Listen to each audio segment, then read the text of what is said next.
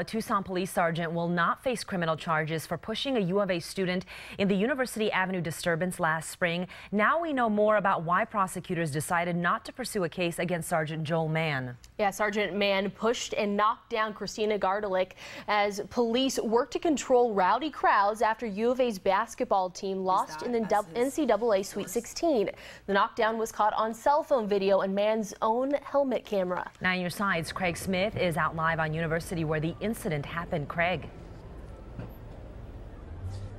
Well, look right here. This is the bench that Sergeant Joel Mann pushed that young woman against. Her feet went up in the air. She went down.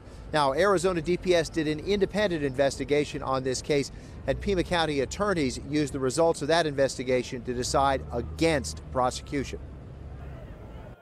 As police clashed with unruly fans on University Boulevard, this image is one many people remember. A woman is looking at her phone as she stands on the edge of the disturbance. She does not seem to see the police officer as he rushes in from her left and pushes her down. It came out later that Sergeant Joel Mann pushed down 2 other people as well. Chief Deputy County Attorney Kelly Johnson looked at the evidence and described Mann's moves as, quote, somewhat overzealous and not necessary to accomplish the objective he intended. But Johnson concludes Mann was just trying to keep the woman out of the disturbance and never meant to hurt her. Her letter says, quote, however, it is clear from the evidence that Sergeant Mann lacked any criminal intent in using the force he did. And without criminal intent, the county attorney's office says a criminal assault case would not succeed. Stephen Weeks is Christina Gardilsich's attorney. I anticipated that the prosecutor would turn down the prosecution. It generally happens that police officers are not held accountable in the criminal justice system. They tend to be held accountable, if at all, through internal affairs investigations or through civil actions like we're pursuing. Weeks is planning to ask for $375,000 in damages from Mann and the city of Tucson. He says he rejected the city's offer of $20,000 to settle.